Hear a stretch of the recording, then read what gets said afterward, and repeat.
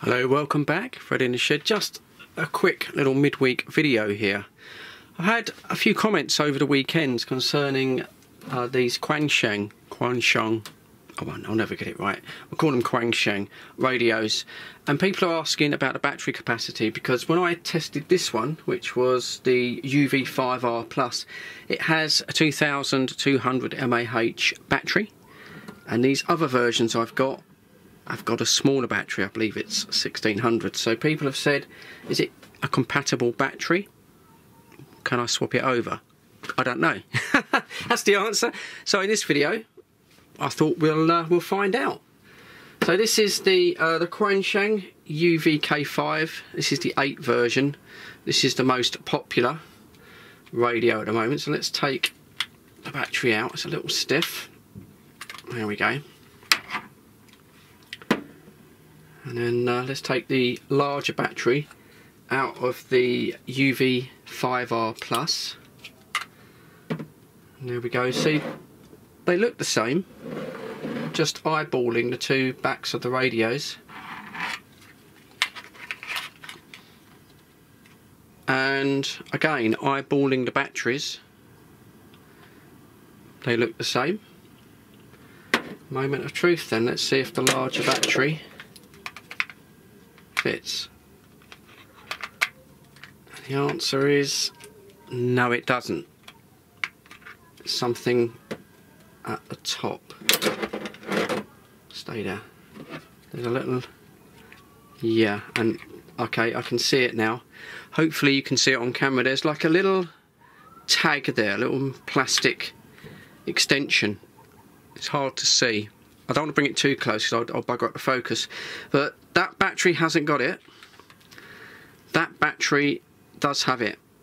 So if you wanted to swap the larger battery over, I imagine if you was just to file that off with a file, I think, looking at the radios,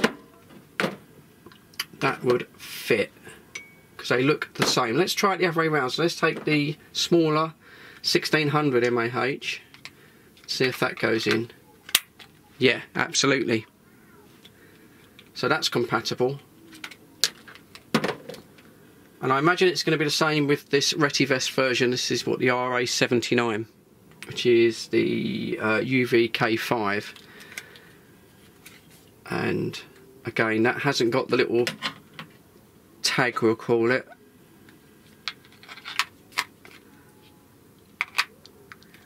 Yeah, and it's the same problem.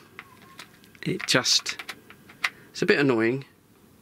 So exactly the same problem. It's just that little ridge there. It's just stopping it go into the road. So you can file that off, to be perfectly honest. So I hope that covers that. Unfortunately, they're not 100% compatible straight out of the box, which is a bit silly, but just the way it is. Now, another thing that came up in the comments by a Mr. T. Turner, thank you very much, was when I mentioned the charging base, which came with the UV5R Plus.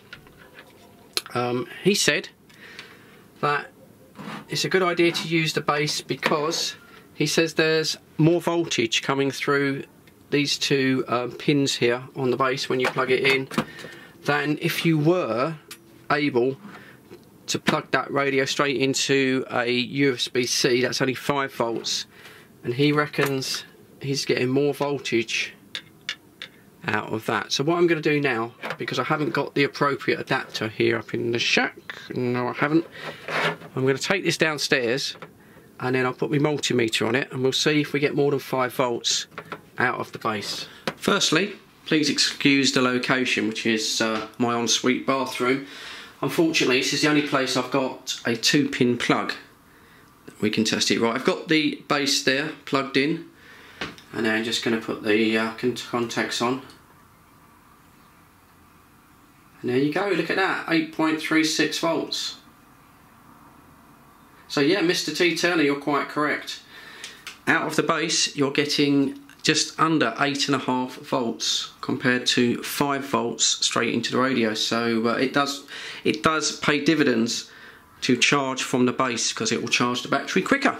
Right, that's that answered. One last question that comes up time and time again is, you say, Fred, is it not that these radios are all made in the same factory and then they're simply shipped out to the supplier and they stick their own logos on them, own packaging and whatnot? They're all the same.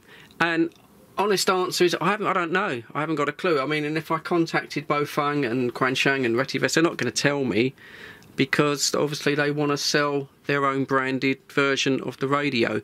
There are some subtle differences. Obviously, we found that the Plus here hasn't got the USB charge port.